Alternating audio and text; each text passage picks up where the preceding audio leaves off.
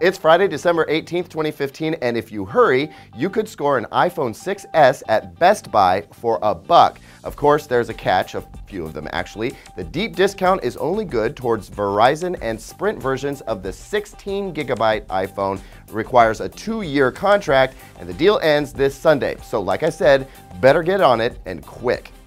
Have you been thinking about getting an Xbox this holiday? Well, now may be the time to pull the trigger. Starting December 22nd and running through January 7th, Microsoft is running a countdown sale and will cut prices on both the Xbox One and the Xbox 360 by 40 to 60%. There will also be daily specials on games and discounts on movies and TV shows as well. To cash in on the deals, you'll want to visit Microsoft's countdown page starting December 22nd and revisit for the latest deals. We've got the link right below.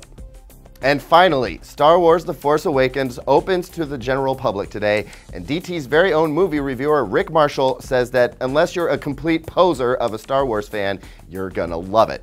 Okay, those are my words, really, but the sentiment is the same. Marshall tells us J.J. Abrams' latest installment in the Star Wars saga offers plenty of the sweet vibe we got from A New Hope with just a dash of Empire Strikes Back elements, all while bringing a totally fresh new story and characters to the mix with plenty of favorites from the past.